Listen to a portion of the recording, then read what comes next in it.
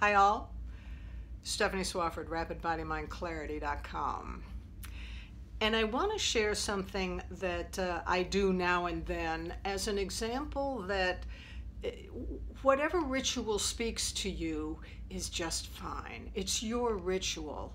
You can make of it what you want, what you will. It doesn't have to be formal. It doesn't have to be what someone else expects. It doesn't have to be according to a particular structure, framework, dogma, etc. Every now and then I will duck into a church. The denomination is irrelevant. It might be a Catholic cathedral. It might be an Episcopal church.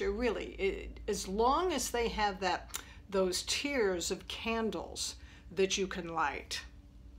And I will go in now and then and just light a candle. Do I do a formal prayer? No. I offer it to absent friends and lost souls. And then I may reflect for a moment. Which friends are absent? Which souls were so lost when I knew them that maybe they're not now? I make of it what I will in the moment. It's not religious. It's not a strict structure. It is a way of sending intention and caring literally into the light. So I offer that up just as an example. Do what you will, what works for you. What simple rituals do you follow?